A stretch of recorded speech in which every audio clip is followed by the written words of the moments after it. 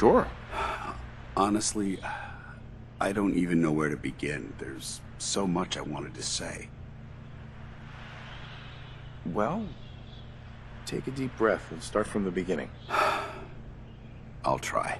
I've spent my entire life, or at least what I perceive as my life, following a plan to shape my own future.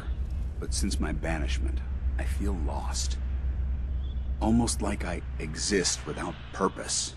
For the first time since that moment I signed up with the Brotherhood, I don't have all the answers. I don't have a plan, and it scares the hell out of me.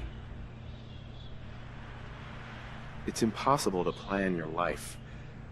Hell, I didn't expect to wake up 200 years into the future. Yet you've been able to roll with every punch that's been thrown at you. Don't you understand? Everything I had, everything I knew is gone.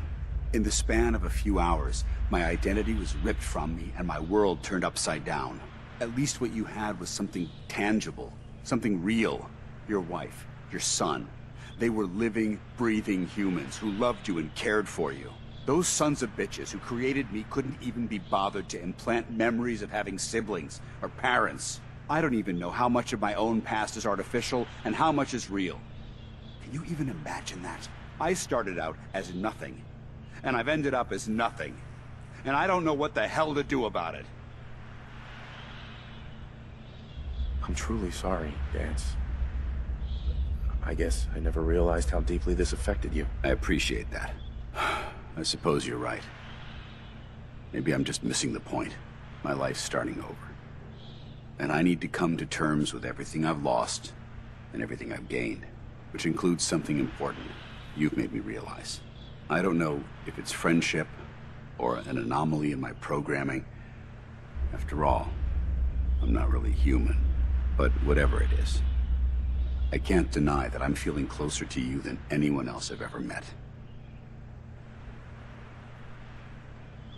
As far as I'm concerned, you're like a brother to me. The best of friends. And I'll do everything I can to live up to it. Look, I know that this has been difficult for you.